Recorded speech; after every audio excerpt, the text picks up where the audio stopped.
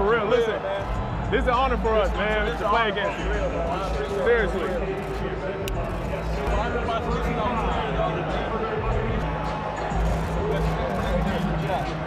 The worst thing he could tell me is no. So, I mean, you know, I was always told if you don't ask, you'll never know. So, I mean, he's a good guy to be able to sign that ball after he didn't threw them picks. Like, that's big time. So, I mean, I appreciate him. He's the greatest. He's the greatest. He's a GOAT. So, I appreciate that. How did you approach him and what did he say to you? Yeah, I went like a little fan. I went like a little fangirl. You know, I tried to, soothe him up, make him feel better. So I was like, man, yeah, you the greatest ever, man. You know, all that good stuff. But he is.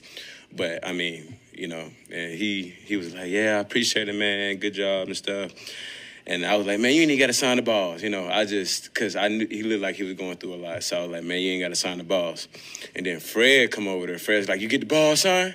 And I'm just like, yeah, man, now you got to sign these balls. And he signed them. So, I mean, it was cool, man. Yeah.